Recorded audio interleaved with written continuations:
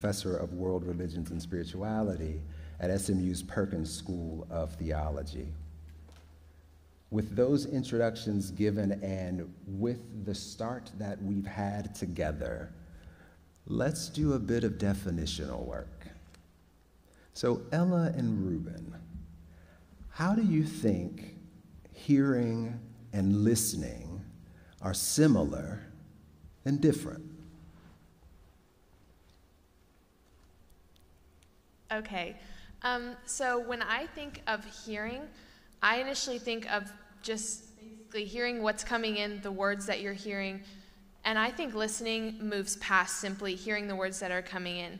To me, listening is looking for deeper meaning as well as hearing more than just the words. It's looking at body language, tone, it's much more, and trying to find a deeper meaning and understanding behind what a person is saying.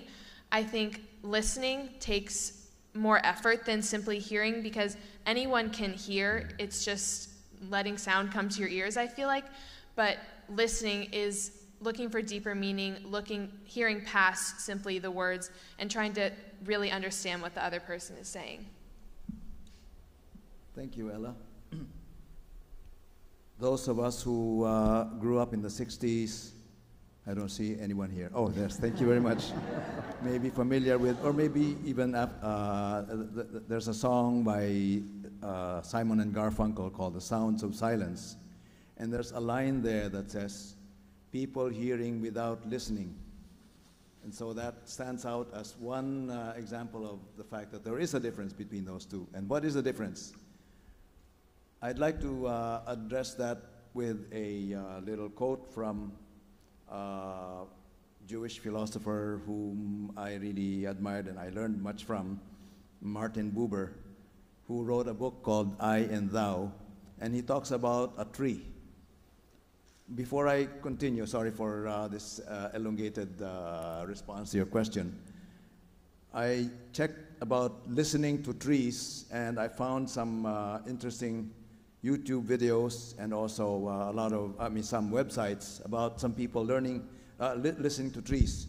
There's a British young gentleman who was taking his master's degree in design, and he had this idea of trying to see what was in a tree, what he could hear in a tree. So he devised a hearing device that would put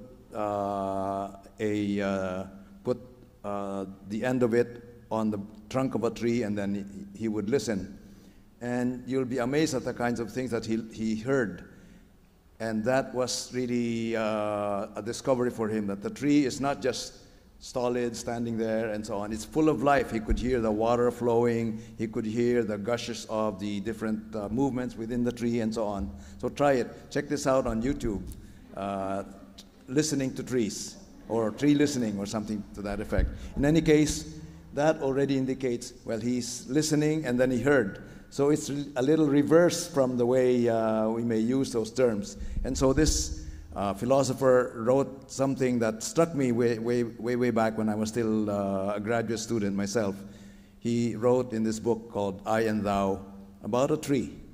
He says, I consider a tree. I can perceive it as a movement, flowing veins on clinging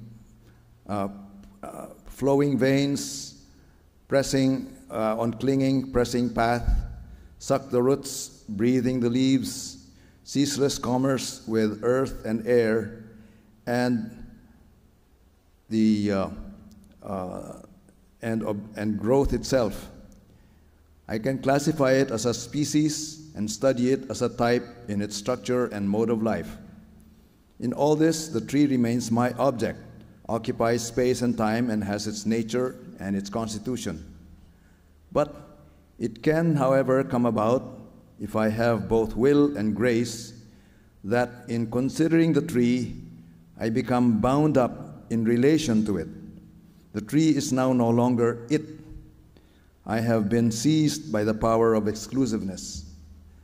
So in the words of Martin Buber, then, it's listening is your stance of wanting to open yourself to the tree, but still the tree becomes an object to you. You can analyze it, you can take pictures of it, or you can describe its shape and so on. But there may come a moment when you're before the tree that somehow it strikes you. The tree is no longer an it before you, but somehow you get absorbed in its very being. Now, you might want to call that a mystical moment, but it's not that kind of mystical moment in terms of esoteric. I feel that that's something that can happen to us all the time. If we have that stance of listening, you might just be able to hear something that could transform us. I have a lot more to say, but I think that's enough for now. But thank you. So it's really reversing the two in the way that Ella used it, but not that one is mistaken or the other is better, but that these two are interchangeable, and so when we use them in context, at least we know what we're talking about. That there's a surface way of letting the sounds enter, but it doesn't register. And so what's important here is for us to have that second part, that second aspect, whether you call it the art of listening or the grace of hearing, whichever word you use. I think that they can be interchanged as long as you know what you're referring to. Thank you. So as we work with the definitions that are being offered, which clearly are many and varied, like if I were to give the microphone and pass it throughout the audience now or invite people to write to me, it's likely that others would have additional ideas about what is the difference, what is the resonance of hearing and listening. However we decide to define that, my sense is that we're talking about connection in some way, that at some point it moves beyond this notion of something mechanical that happens because we have quote unquote ears to hear, but something else takes place. I might call that listening for the sake of giving credence to this event that we're calling the Art of Listening tonight. And as I'm thinking about that, I'd love to hear from Augusto and Margot about how did you learn to listen? And as you think about that question, if you were trying to teach someone else to listen, what would you say to them?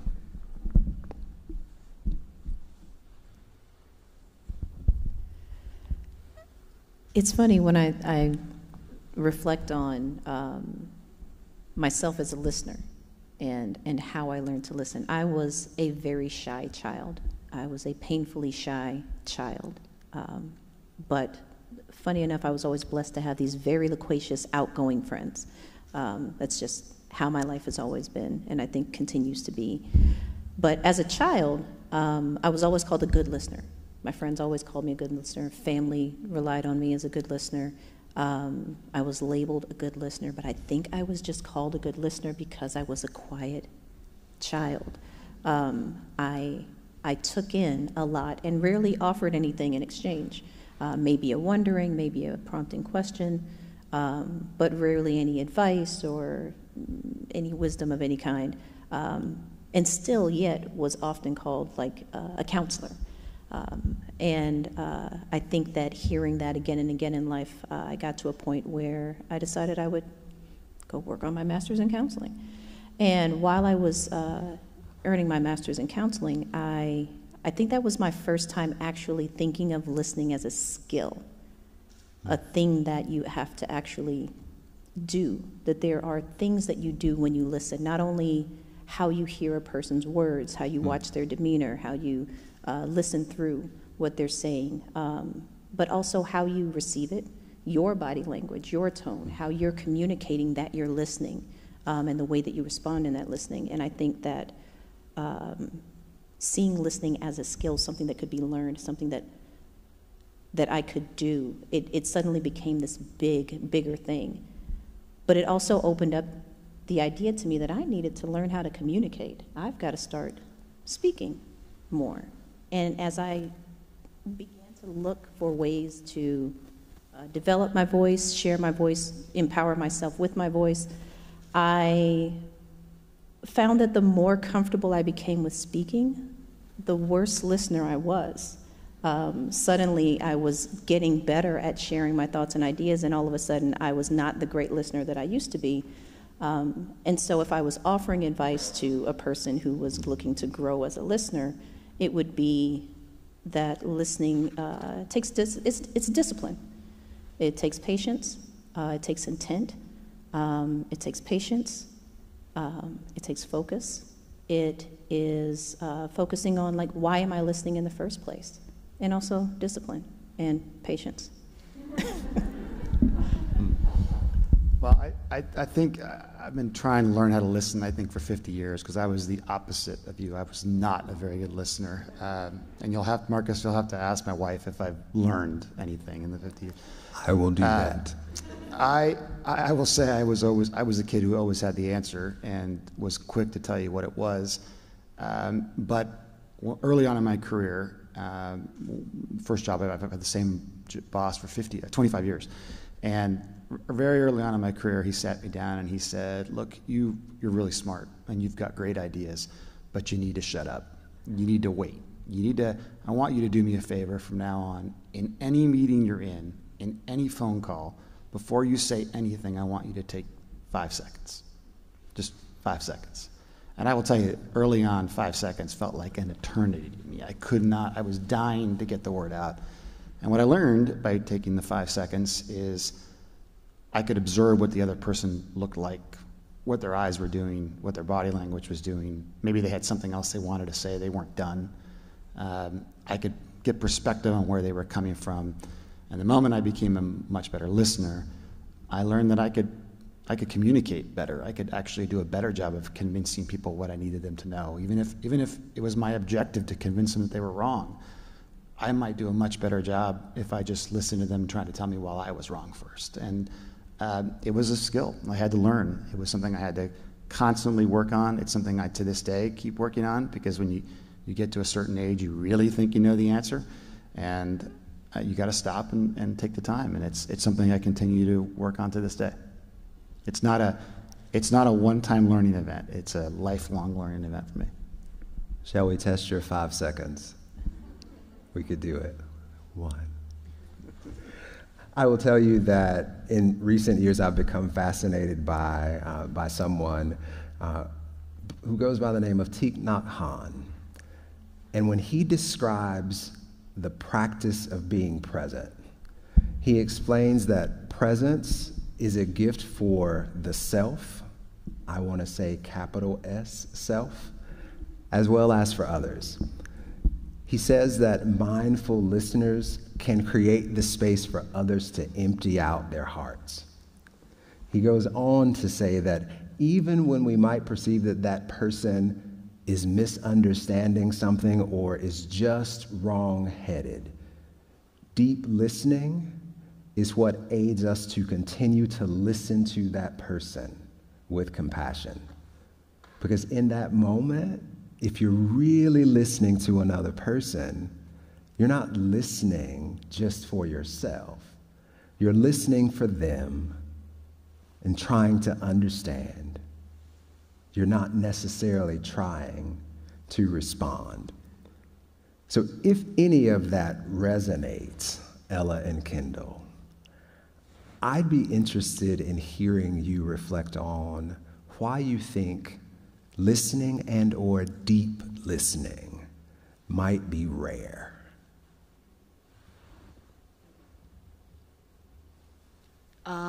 Hello? Okay, sorry, I just tested out. So, I'm gonna go off of deep listening, and I think that when I think of deep listening, I think of someone that listens in a way where they can kind of shift their perspective and kind of like change their mindset and kind of push away all their biases and judgments and kind of just find a way to fit into the perspective of others around them.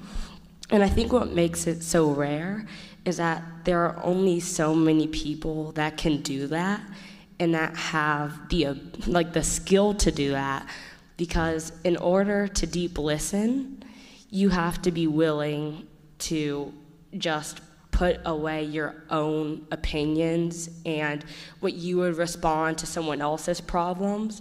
And for example, in my friend group, I'm one of the friends that just kind of sits back and like listens to all my friends' problems.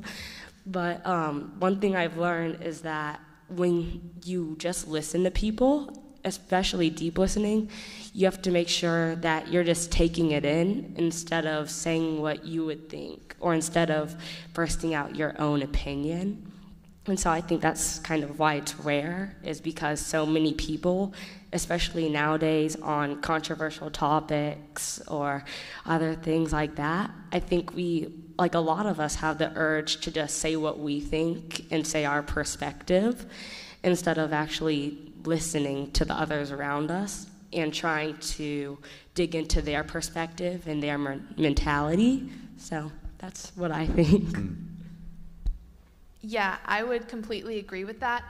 I think deep listening is so rare because most of the times, especially if it's on something that we disagree with, we immediately start thinking of a rebuttal as soon as we hear something we can respond to. We try, and like a lot of times there isn't a lot of silence in a conversation. As soon as someone finishes their point, the next person already has something to say because they've been thinking about it during the other person's speaking. So I think sometimes it's actually beneficial for there just to be a moment of silence so that while the other person is talking, you are actually able to listen to what they're saying without constantly be thinking of a rebuttal or something you can say.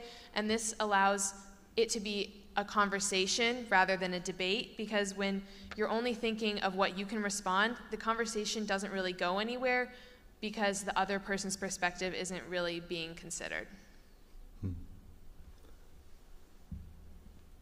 So it seems there's been this movement from broad definitions about hearing and listening. And in that exchange, it's not something mechanical, let's move to something about connection. And now we're moving into this deeper skill set that is, so what do we do with this connection? And in some ways, it moves us into a contemporary moment. Yet before we get there, let's look back and hold multiple things in tension, perhaps. So in the historical novel, A Tale of Two Cities, Charles Dickens was assessing the relationship between Paris and London during the French Revolution when he wrote, and you may know this, it was the best of times, it was the worst of times. This famous quote, it goes on to describe the significant contrast in people's lived experience across and throughout the English Channel. But what might be most remarkable for me about how that particular tale of these two cities shows itself is that there doesn't seem to be any voice or any room for experiences that aren't the extreme opposites. Here's some more quotes to prove my point from that same first paragraph of that book. You may not have heard these, but they may sound familiar to you. It was the age of wisdom. It was the age of foolishness. It was the season of light. It was the season of darkness. It was the spring of hope. It was the winter of despair. So you get my point. The extremes are happening. It was the best of times, and it was the worst of times. And as much as that tale was set back in the late 18th century, I think the observations are really remarkably relevant for right now. Extreme points of view seem to hold much of our attention these days. And the result, at least in this American society, is that we feel compelled, even obligated, to choose sides in politics, in friendships, in social circumstances, even in family. We seem to gravitate toward the poles. So Kendall, Ella, and Ruben, I'd like to hear your reflections on your sense of the current divisiveness that is a part of American society, at least, and where do you think listening has a place in all of that? For the present moment, as well as perhaps for the future moment. So as you think about the perhaps divisive times that we live in, at least in this country, where does listening fall in that? And does it fall differently in the future than it does now?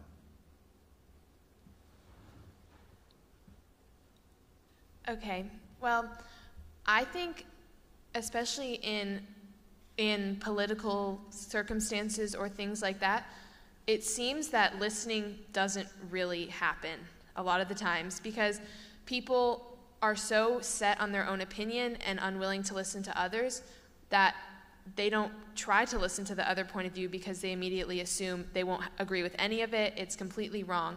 And so the listening kind of becomes obsolete and people only start focusing on their point of view and how they can prove to the other person that they're correct. So I think listening needs to start taking a bigger role in society, especially when it comes to political issues or social issues where society is greatly divided. I think listening and truly trying to understand the other point of view will be very helpful for our country. I agree with Ella a lot, and I definitely think that sometimes in more controversial topics like politics or a lot of the racial violence that happens now, like Black Lives Matter, and I mean, there are like a lot of others that are happening in Asia too, like Muslim Lives Matter. But I think with those, sometimes we're so fast to take sides, and we already have this bias within us that we kind of just say, oh, I already know like that the other side of the whatever, like the argument is going to be wrong and my opinion is right or something like that. So I think that listening, especially in today's society, is important because it allows us to kind of find a way to communicate our ideas with one another and our cultures and religions, because when we can listen to each other, we get the opportunity to kind of navigate the perspective of others. And with a lot of controversial topics, I think it's really popular, kind of like Ella was saying, for people to shut down others' feelings and what they're trying to convey.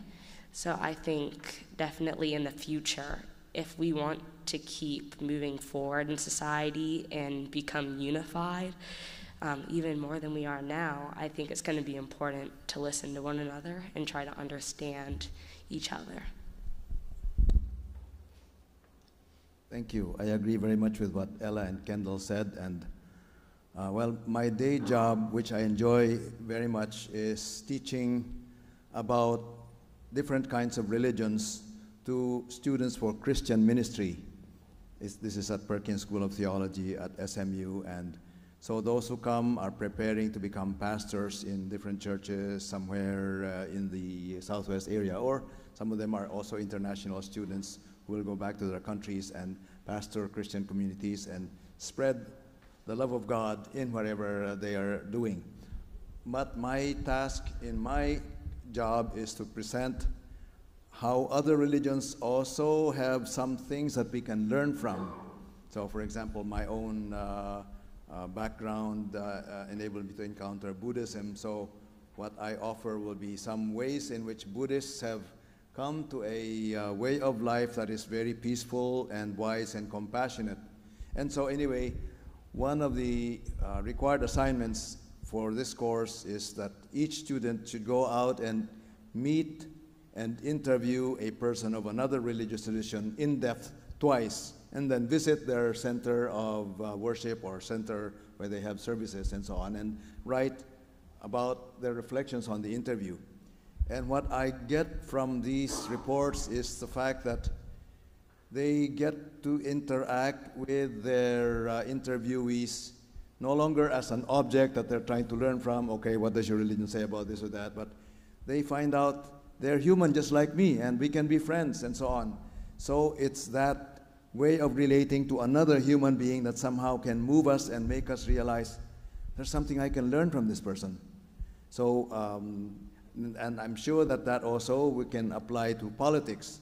So to interview somebody of a different political stance and just ask what makes them tick, why they believe that way, without prejudging, but to be able to listen. And what happens to my students is that friendship in many cases lasts. And there was an instance of one of my students for the ministry who interviewed a graduate student who was Muslim who came from Egypt.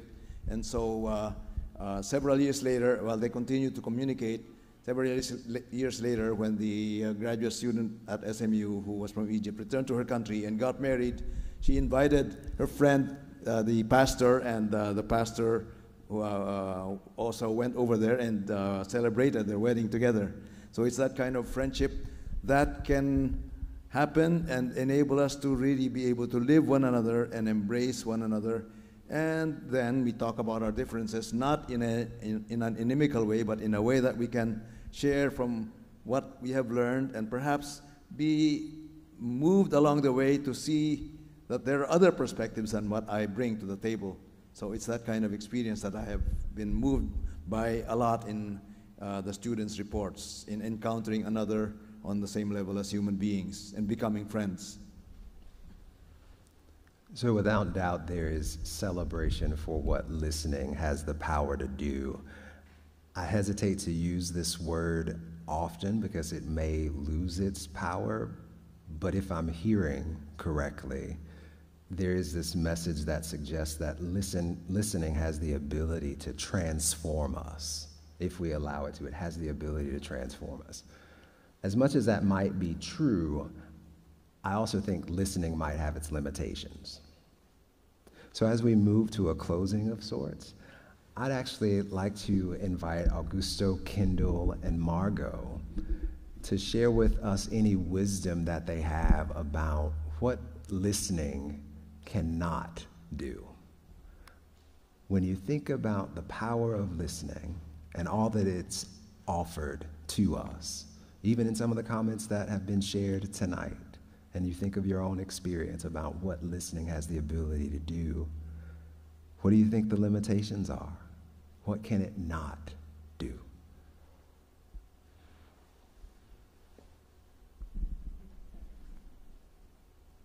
I think that listening, it can't say your opinion. Like when you listen to someone else, you're taking in their perspective and you're absorbing knowledge from them and what they know. So I think if you're just listening and you're not doing anything else like putting in your input or giving them more advice, I think your only job is to absorb more knowledge, and it just can't let you say your opinion and you don't have a response. And I think that's something that comes with being a good listener, is knowing the limitations of listening, and that it's not just always saying something in return, because I could be listening to someone and just think, oh, so that's what they think, here's what I think, and then tell them what I think. And then how Ella earlier was saying how that conversation just continues. I think listening, if you're really just deep listening and you're not doing anything else, I think you shouldn't be able to say your opinion or really have a response.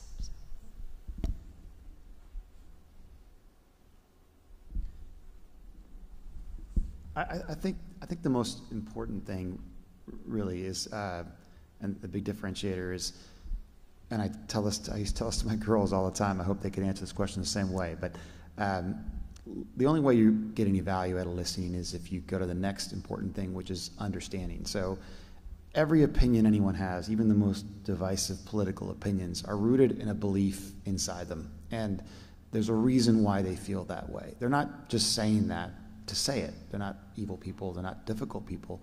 They say it because of their upbringing, because of their background, because of experiences they've had, because of things that have happened to them. And until you actually go beyond listening to understanding where they're coming from, you can't affect any change. Because I can have a conversation with someone, and even if I'm truly deeply listening, if I don't try to really understand where they're coming from, nothing inside me changes, nothing inside them changes, nothing around our environment changes. The conversation, the way Kendall put it, just keeps going. It's just one opinion versus the other. And until you actually spend the time to understand even the most divisive things that come out of people's mouth, why they're saying them, there's no real forward progress. You have to really understand why they feel that way.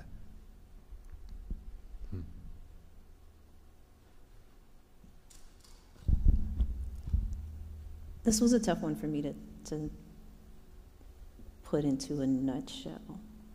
I'm going to start with the disclaimer that I treasure listening. I highly value listening, good listening, long, deep, intense listening. I think is very important.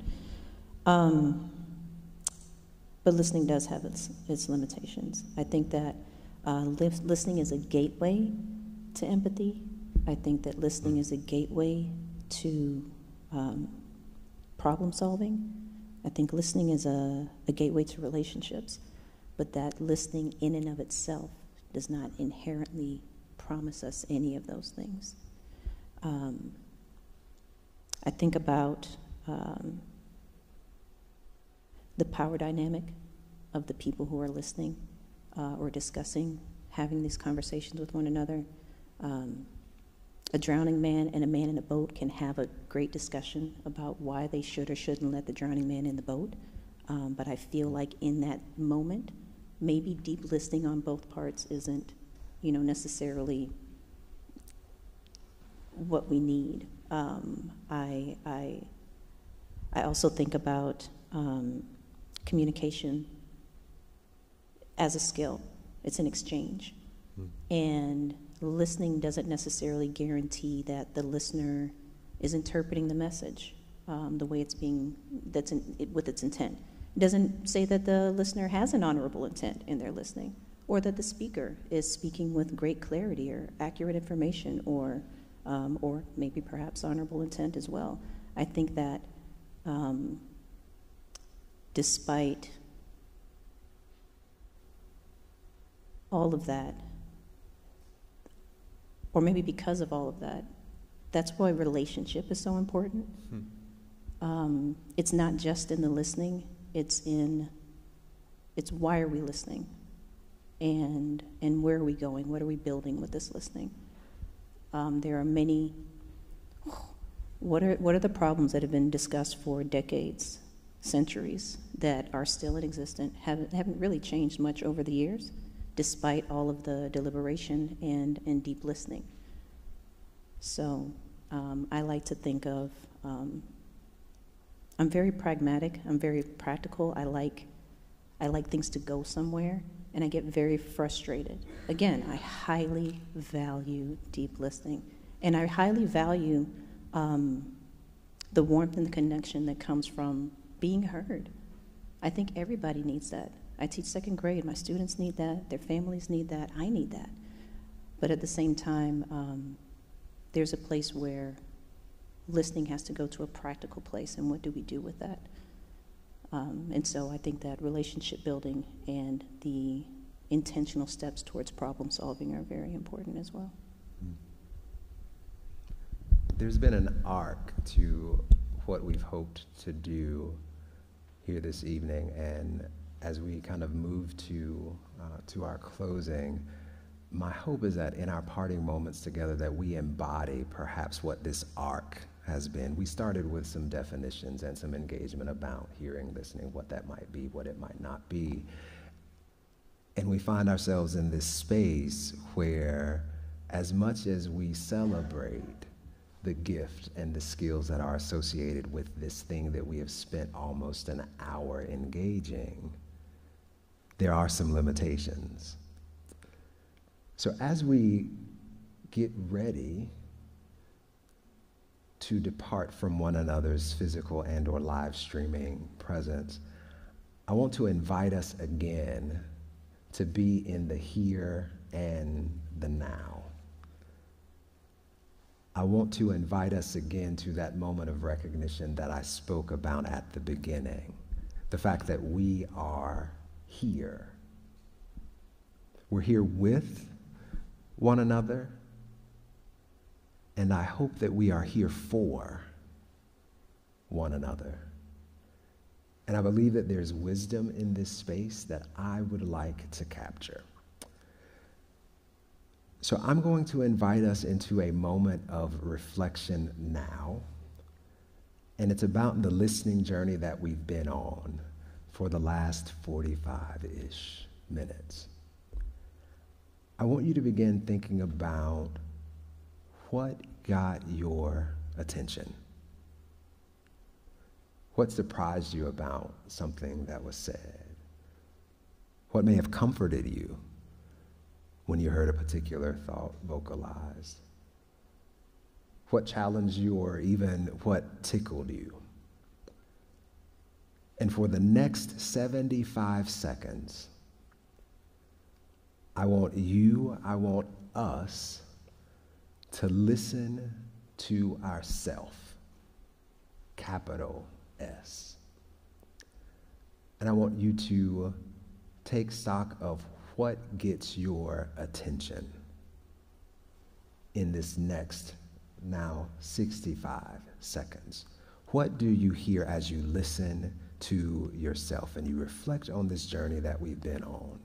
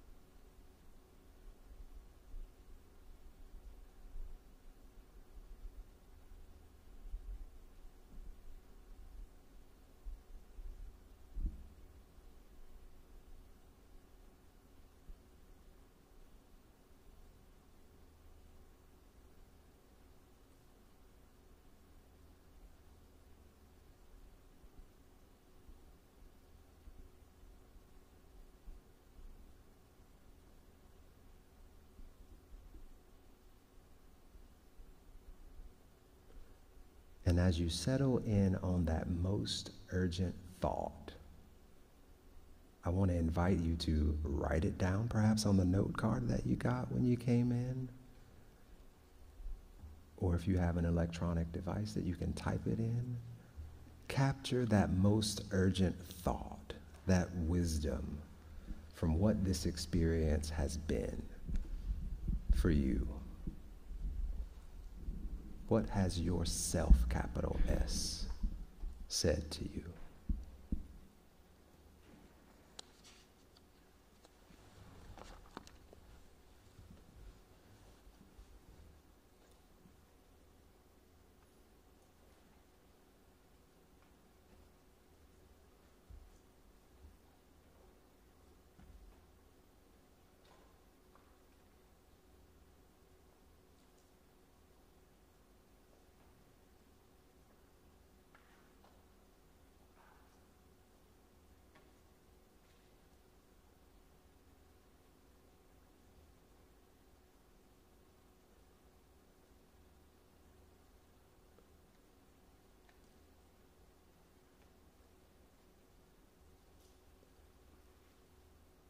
And here's where we hear the echo of teacher Margot Hall calling us to pragmatism.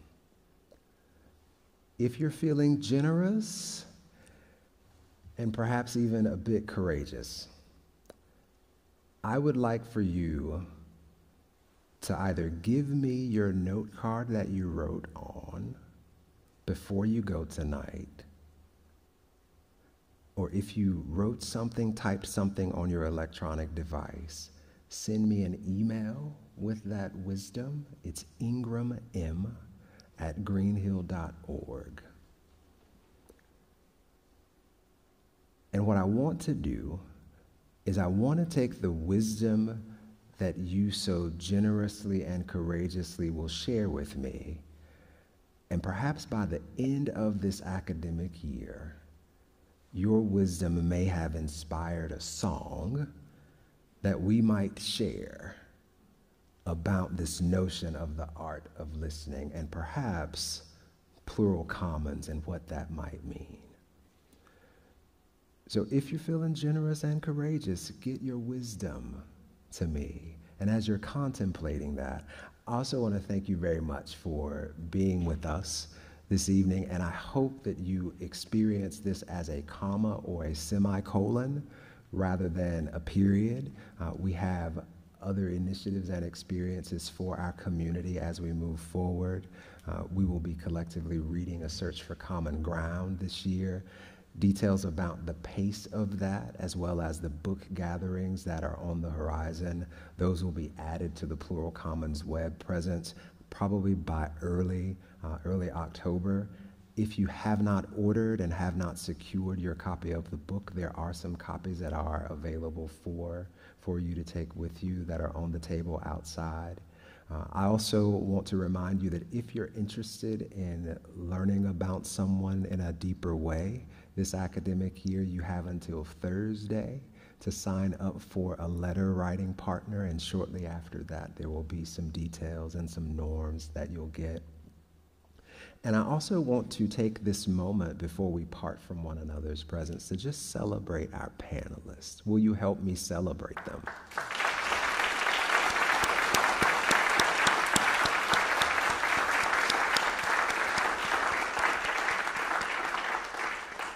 Your applause helps make them feel better, because some of them I needed to persuade quite a bit to say yes to this. So hopefully they feel much better about it at this point. I also want you to take a moment to celebrate yourselves for being present and for listening and engaging and for being courageous and giving me wisdom. There's that extra ask there. So celebrate yourselves.